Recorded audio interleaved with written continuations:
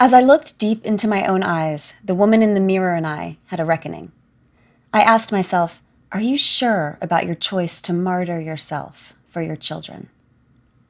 Mothers have been martyring themselves in their children's name since the beginning of time. We have been trained to prove our love by ceasing to exist. What a terrible burden for children to bear, to be the reason their mother ended her life, and to know that their mother locked herself away so they will never really know her. To learn that if they choose to become mothers, this will be their fate too.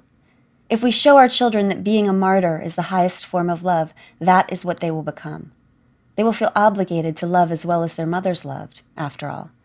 And they will believe they have permission to live only as fully as we allow ourselves to live. As Jung suggested, there is no greater burden on a child than the unlived life of a parent.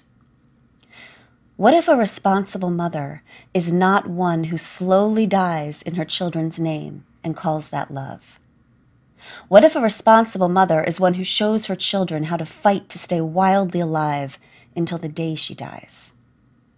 Right there, on the floor, I looked deep into my own eyes and I let the knowing rise and stay.